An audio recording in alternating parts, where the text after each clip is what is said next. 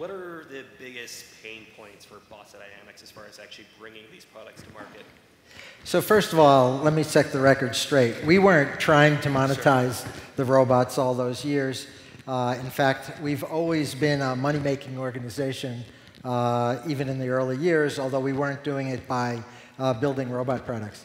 But we have been building robots for about the last dozen years, and it is true that we did contract work at first, and then we were, I'll call it self-funded by both Google and now SoftBank. And now we are adding a branch to the things we do. We've been an R&D company for a long time. We love being an R&D company, and now we're adding being a product company in a couple of areas. Spot. I would say Spot will be our first product, but as we're going to discuss, we did an acquisition recently who already has a robot product out there. But Spot will be the first product developed at Boston Dynamics starting this summer, and maybe a year and a half later, we'll have Handle as a product as well. So you asked what the pain points are. Obviously the skill set required to making a product have additional things in addition to the engineering that you do to develop the first one of anything. So for instance, we've been worrying about passing EMI certification tests, safety for the robot, supply chain and getting manufacturing all in hand. And all of that stuff has been a learning curve. I wouldn't say it's been a pain point, but we've certainly learned a lot, added some new styles of people to our team in order to do that. Okay, so you alluded to Handle before, so actually let's start with that video. Let's play the Handle video, and I want to say right off the bat, I think this is the one thing that we're showing today that probably everybody in this audience has already seen, but this will give you some context. Let's go back to that video. There we go. Okay, so this is Handle. This is a robot that we've seen in the past, but now it's actually doing a very specific job. Was this a robot built to be a logistics robot?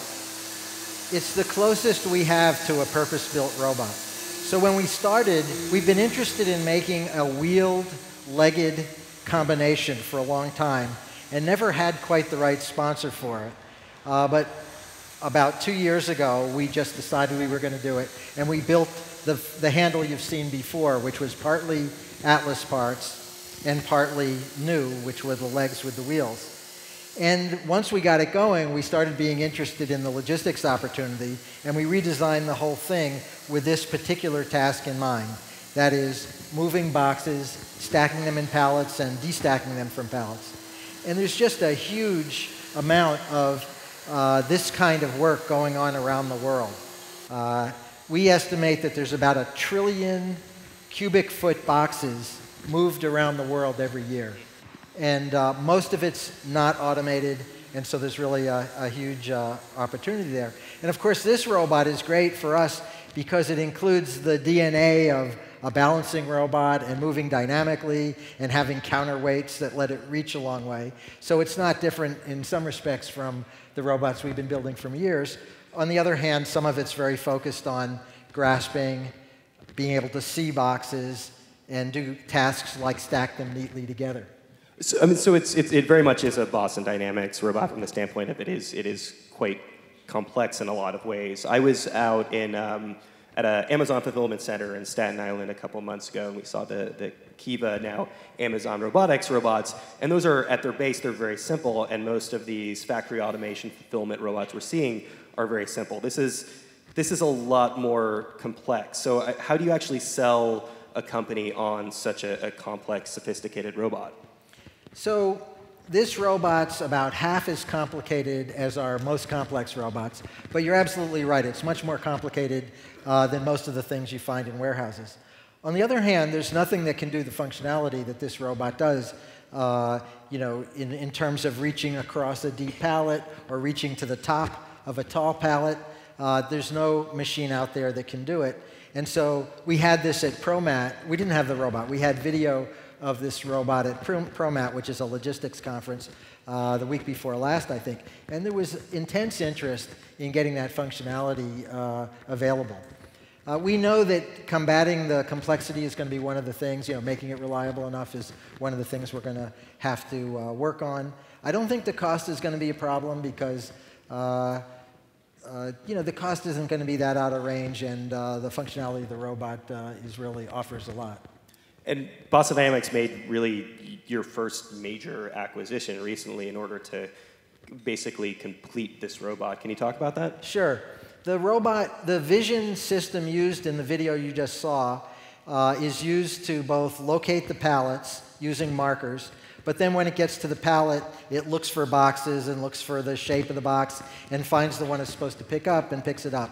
And it works pretty well, but we decided that we really needed to up our game, and so we acquired Kinema Systems, a company located in Menlo Park, who's got just an extraordinary 3D deep learning-based vision system that we are actively working on porting to handle. We're also going to sell the product they have, which is a fixed manipulator that's doing depalletizing. And if you go on the web, you can see their videos. But we're also going to take that vision system and adapt it for use with handle. We're really excited by that. We're also going to adapt their vision system wherever it fits with all of our robots because it's really remarkable. They got an award, I think, last year from NVIDIA for one of the best deep learning-based applications out there. I think they were one of 2 top winners. And I was going to ask you about that. So obviously, a big part of the reason why you made the acquisition was specifically for this logistics. So spotting boxes on the shelves, things like that. Again, the robot that we were talking about last year and that we'll be talking about in a bit is a SpotMini, which is the first robot you announced will be commercialized. Does the Kinema technology make sense for a SpotMini? I don't know exactly about SpotMini. SpotMini is designed as a platform where it's got a vision system built into it that's doing a good job, but then there's an opportunity to add stuff, which we're expecting third parties to add, and when we get the robot out here, I'll show you a little bit more about that. I don't think we need a Kinema system right now, but I'll tell you more broadly at our company, everybody's fighting over who's going to get first shot at using Kinema's technology for their application. And we're trying to keep it focused on the immediate need, which is handle, but everybody's lining up to both take advantage of their knowledge and the capability of the system. Okay, so let's get to our next video. It's just something you showed me backstage, which is absolutely amazing. It's a behind-the-scenes look that I've never seen before, and I think most of the folks haven't seen before. So these are the components of SpotMini that we're seeing being tested in the laboratory. So obviously we care about making SpotMini reliable and have long life when it's out there.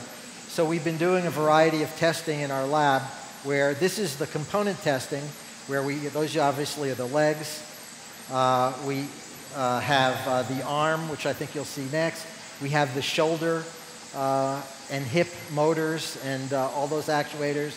Here's some other internal drives, all being life tested in our place. But we're also testing the whole assembled robots. So we have this thing that sort of looks like a corral, and there's automation software, which is the software it uses to navigate. And it's just on an endless testing run. On the right there's an obstacle, so the robot sees the obstacle and avoids it. Here we have 2 different floor types, so the robot's dealing with that. I don't know what's happening in this lane, maybe just life testing. And there's a stairway in number 4. And basically we run about 200 kilometers of travel a week. Currently we get bug reports, and the software people and the hardware people are working on resolving those bugs. This is another lane of testing where we have both inclines, and you can see there's a little rocky area there. All these different things require different skills on the part of the robot. So can you actually talk about some of the applications that the company has been looking at? Again, this is a very different model from the standpoint of Handle being a relatively purpose-built robot, as you said. And this seems to be a case wherein now that you're starting to bring it to market, you're figuring out some of these applications as you go along in a way. So let me preface that by saying we think of our 3 robots. There's Atlas, which is an R&D robot, and we have no plans to commercialize it anytime soon. Then there's Spot, which we think of as a general purpose robot, which means we don't have in mind the specific application that's going to just knock things out of the park, but it's got a lot of versatility, and we've designed it to have versatility so people can customize it. And then there's Handle, which is a purpose-built robot, and it's going to do really just 1 or 2 things, and we're optimizing it for that. But going back to Spot, Spot is a platform where you can add mechanical components, and there's an API, so you can add your own software. And in fact, we've been developing components in order to get the project out of the gate, where we've added a manipulator, which is an add-on. We've added a 360-degree set of cameras that also has a very low-light camera, which you'll see. Why don't you go to the next video, and I can. Yeah, let's actually go to the next video right now, so we can actually see it. There we go. See it in action. So what is it doing? What's the purpose right here? So this is being tested at the Massachusetts State Police, and this is one of their testing places where they worry about hostage situations or bomb scares. And the idea is to avoid having to have a person go through that door to see what's going on. So, so there's somebody inside, the door opens up, and boom, there's a robot opening that door. Right. And the idea is that the robot can open up the door. There is someone teleoperating it from a safe location. We have been experimenting with teleoperating over longer and longer distances, and we've done it from California to Boston. I recently did it from an airplane flying over Chicago to wherever the data first goes, to Boston. On the Wi-Fi on the plane? On the Wi-Fi on the plane. You all know how terrible a communication that is. But the key technology is having enough autonomy on the robot so that some simple high-level input from the user can be an effective solution. And that's what we tested there. Why don't you go to the next one? Yeah, let's play the final video. And I want to ask you real quick again. Last year when we were on stage, you mentioned a time frame, I think of this summer. We're aiming for July or August. These will start. So we have these things coming off an assembly line now, but they're all betas, and we're using them for testing like you just saw, and we're also doing a lot of redesign, and then the production will really start in July. Here's at a construction site in Tokyo where the robot has previously been taken through the space, and we've mapped it. And here the robot is autonomously going on a route, collecting data. You see it's got that tall thing on its butt. That's a set of 360 cameras that takes very high-resolution imagery. We have software that lets you treat the imagery pretty much like Street View, except it's Street View for these cases. And this lets the construction company get an assessment of progress at their site. You might think that that's a low-end task, but these companies have thousands of sites, and they have to patrol them at least a couple of times a week to know where they are in progress, and they're anticipating using Spot for that. So we have over a dozen construction companies lined up to do tests at various stages of testing and proof of concept in their scenarios. This is not a skyscraper. This is more of a hotel where the spaces are tighter, and so the navigation has additional demands on it as compared to the other one. So we're a couple months out from July at this point. Are you able to talk about pricing yet? Not quite yet. This summer. Okay, so we do have a very special guest. Can we actually bring him out on stage? This is Lily Cohen and beta, what number is it? 24, I can't quite see. 26? So if you could actually start by walking through, this is close to production unit. If you can start by walking through what's new about this SpotMini. You know, we've redesigned many of the components to make it more reliable, to make the skins work better, and to protect it if it does fall. This robot has, I'm going to go out there and point at a few things. This has cameras. It has 2 sets on the front, and 1 on each side and 1 on the back, so it can see in all directions. I got to say, too, it looks a little more banged up, I think, than I've seen a lot of your robots. It looks like it's kind of been through the ringer a bit. I mean, we've been testing these things relentlessly. As I say, they usually go through many hours of testing a week. They do fall still. This is also designed, these are like roof racks, so that when you build your special platform, like maybe the previous speakers will make a deck that you can take a drone off from, and they'll just attach that. There's connections for an Ethernet so that they can communicate, and then we have our API. This also has a special radio on it.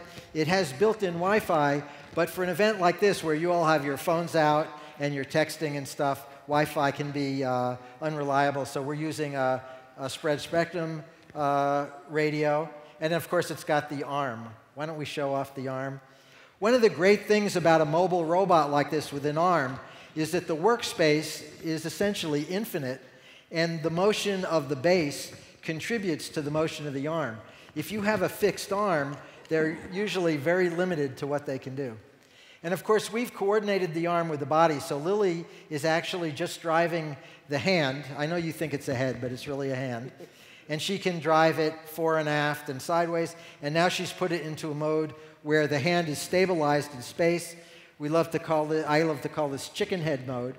And really, people have the capability of stabilizing their manipulators and their heads while the rest of it moves. And it really facilitates the ability to handle objects and work in the world as the robot travels around in the world.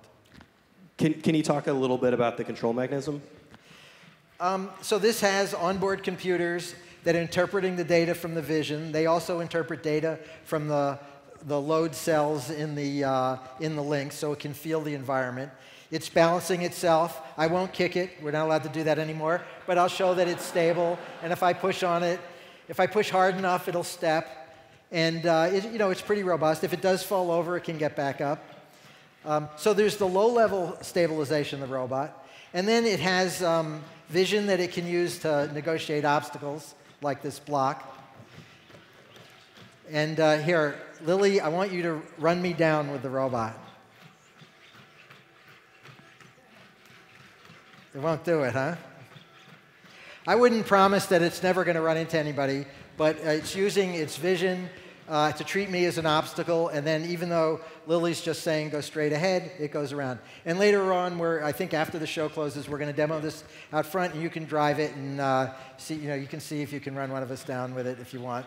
And then on top of that, we have navigation software that can autonomously navigate around space, and eventually, you guys will all be writing apps that run and interact with the controls on the robot. So what's the purpose then of having it manually controlled? Because it seems like the vast majority of the time it's going to be moving around autonomously. I don't know. There's many people who have applications. So there's the police application where they really want to drive it, although, again, the autonomy is always running at a low level. We have people who want to do gas and oil applications where you're out at an oil rig or something like that, and they're happy to have a person in the loop. They just don't want to have the person out on the oil rig. And other energy applications where it doesn't really need to be completely autonomous in the fact that there's no one there. And then we have lots of applications where autonomy is the thing. And I think the kinds of paradigms used, I hope, will unfold as we get the world building on top of this. We want it to be like the Android of robots, where people are developing their own apps. And the Android of androids? The Android of androids, yeah. So unfortunately, we're running out of time right now, but I guess a good question to close on is, what do the next few months look like for SpotMini? What's the road to production?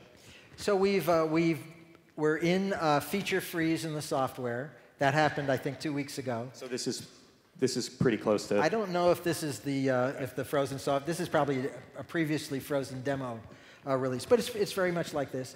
And we're just running down bugs, making sure that we comply with what the targets were. So things are getting more and more narrowed down in our process.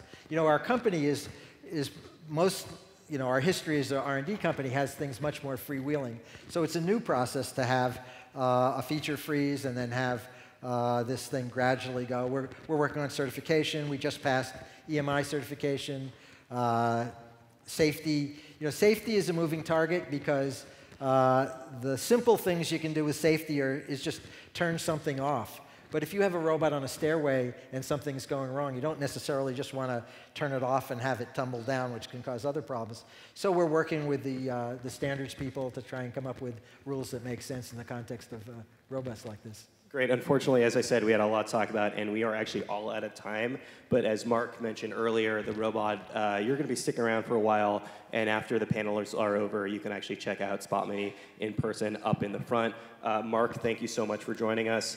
And I'm leaving you here, right? Yeah, we can leave together. Okay. Coming up next, we have another fireside chat with Anthony Lewandowski of Pronto AI and your moderator, Kirsten Korosek. Marc, thank you so much. Okay, thank you.